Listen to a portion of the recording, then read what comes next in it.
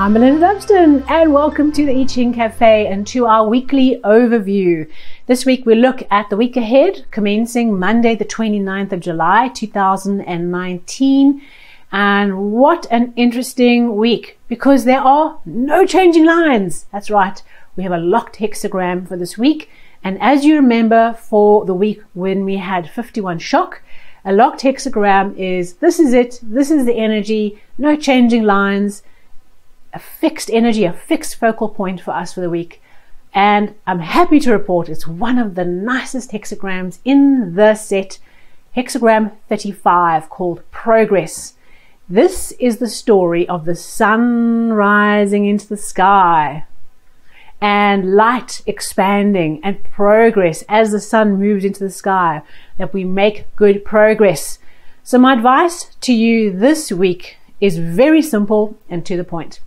We are being asked to focus on maximizing the natural energy of progress that wants us to succeed this week.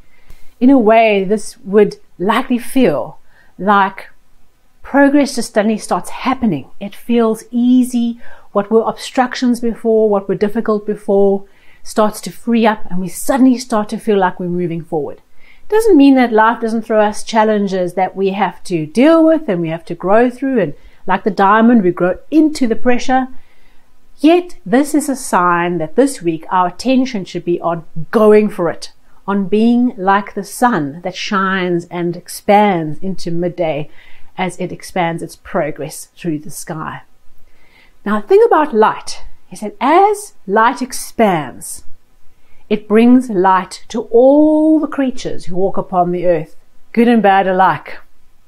And so as we go through this process of progress this coming week, I really want you to also remember that as we make progress, that we shine light down on everything around us, that we give freely, that we demonstrate generosity, that we become light to other people.